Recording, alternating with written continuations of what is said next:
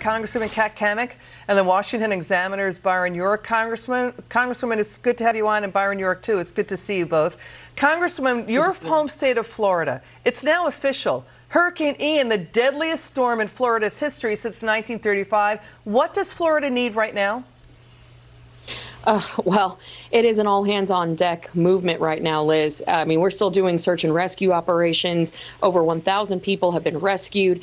We are trying to rebuild an entire grid. It's not just power lines and poles. It's an entire grid that we have to get back up and operational. It's the basic essentials of water, food, and shelter. So now the big lift after those basic necessities are met are the housing mission. We have thousands of people who lost everything and they have nowhere to go. So that FEMA housing mission is going to be critical as we start the process for rebuilding and disaster recovery. To the Congresswoman's point, Byron, this is all happening right ahead of the midterms.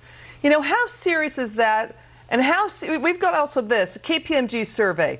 More than 9 out of 10 CEOs forecast a deeper recession than expected by next year. 2/3 say it's not going to be mild and short. Byron, we started out the third quarter. The market it's wobbly now, but it started off great. It rose 14%, the S&P, by mid-August, and then a 17% swan dive. A lot of indicators are saying this is a rough road ahead.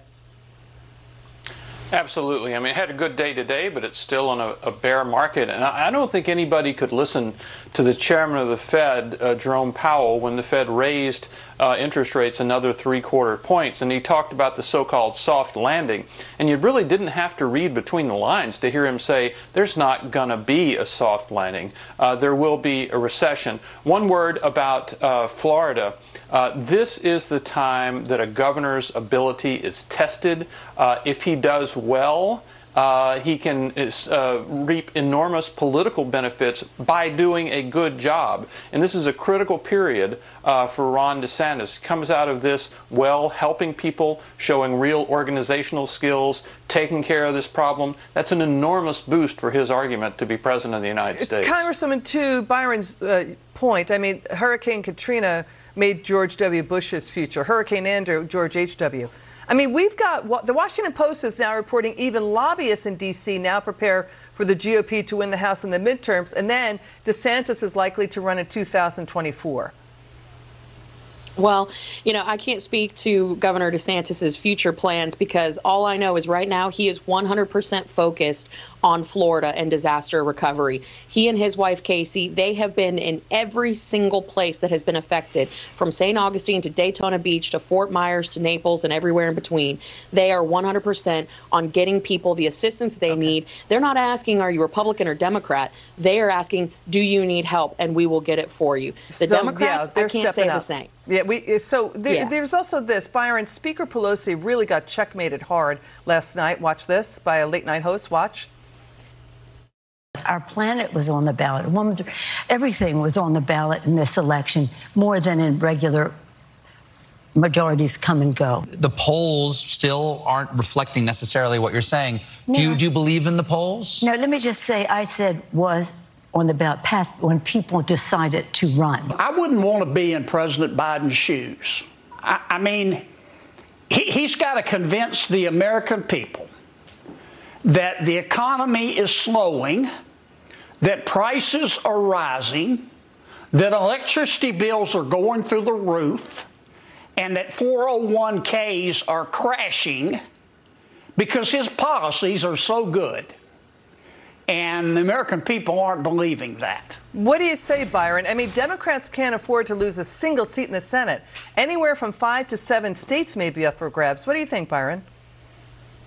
Well, when you get reality checked by Stephen Colbert, it's kind of bad. I think the fact is everything points right now toward a Republican takeover of the House. All of the factors point toward a Republican takeover of the House. Yes, the Senate is impossible to predict. But there certainly is a scenario for a Republican takeover. There's a scenario for Democrats to keep it, and there's also a scenario that it stays 50-50 the way it is now, with the vice president's vote being the decisive one. But as far as the House is concerned, all of the issues point toward a Republican takeover. And so, to what Byron is saying, Congresswoman, we're tracking what voters are saying on the ground. They're upset Let's watch another unusual claim from the president and watch what Democrat, minority, and Hispanic voters are now saying. Watch this.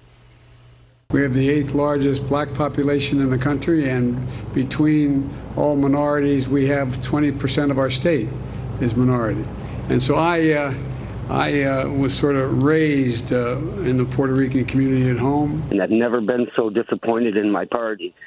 He said he would work with the other side, and that's for that gentleman saying that Joe Biden's on top of things. Are you kidding? The White House has to clear up every day. Anytime he talks to the media, I mean, he just said a dead woman was alive and tried to talk to her. I mean, let's be serious. He's not on top of anything. I feel like the Democratic National Party looks at my demographics and assumes that I'm going to vote for them. I'm a Latina woman. You were a Democrat and you are now a Republican. Why? Because the fact that the Democratic Party has changed a lot and identify more with the Republican Party. What things? Well, we're for God, country, family, and hard work. What do you say, Congresswoman? My goodness, they need to hire Mr. Clean to get in there and take over that press office, because whether it's Biden or Harris, they're in constant cleanup mode. And it's true. To Byron's point, they're in an alternate reality. And this is why Republicans are taking over. It's because we have an America First agenda. We have a plan going into 2023. The Democrats, they'll throw every progressive agenda item at the wall and hope that something sticks. That's their plan. But the great thing about the Republican platform is that it benefits everybody. It doesn't matter what box you check. It's about rising everyone up and lifting them up. That is why it's so attractive, and that's why people are fleeing the Democratic Party, because Republicans, we've got their backs. And but they're also becoming independent, too. Final word, Byron. The independent party is growing. Yes, every soundbite you just played pointed to a major problem for Joe Biden. And a lot of the polls we have seen that poll Democrats only have found that large majorities, sometimes 2/3 of the party, want someone else to be the Democratic nominee in 2024. A lot of them say that's because they believe Joe Biden is too old, a problem that will not get better, and he's facing a very difficult situation. Congresswoman Cammack and Byron York, thank you so much for joining us.